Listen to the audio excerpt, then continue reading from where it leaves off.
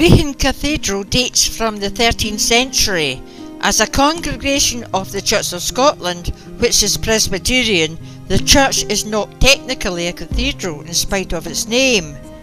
It is in the pointed style, but suffered maltreatment in 1806 at the hands of restorers, whose work was subsequently removed during the restoration completed in 1902.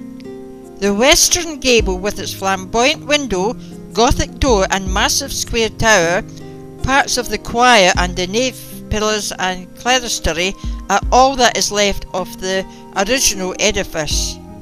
Immediately adjoining the cathedral to the southwest stands the round tower, built about 1000 AD.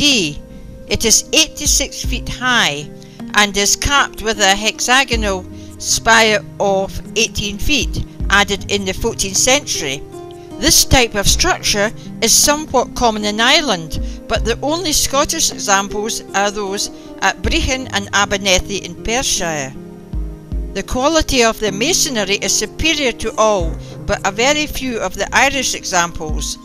The narrow single doorway, raised some feet above the ground level in a manner common in these buildings, is also exceptionally fine. Two monuments preserved within the cathedral, the so-called Brechin Hogback and a cross slab, St Mary's Stone, are further rare and important examples of Scottish 11th century stone sculpture. The inscribed St Mary's Stone has a circular border round the central motif of the Virgin and Child, which echoes that on the round tower.